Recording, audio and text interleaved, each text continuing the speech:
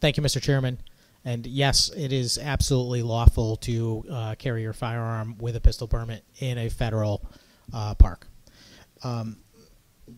The reason why this bill is before us is because at some point in the past, it became unlawful to carry a firearm even with a permit in a state park or forest.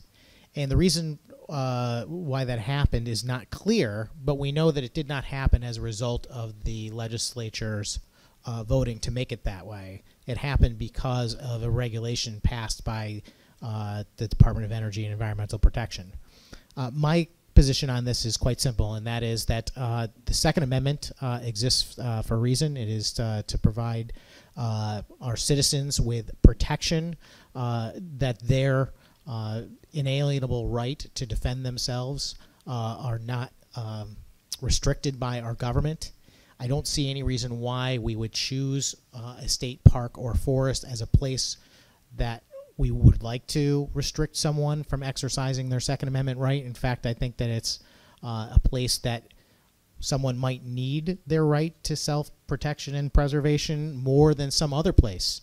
Consider someone jogging or otherwise alone potentially could become a victim, and a firearm can be a great equalizer in cases like that. I respect the chairman's concerns about beaches and so forth, except that I think that people use common sense.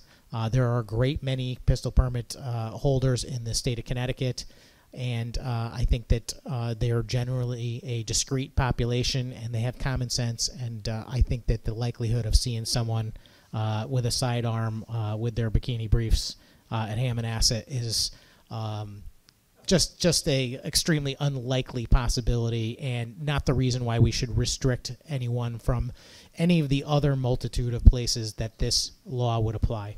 So I urge adoption. Thank you, Mr. Chairman. Further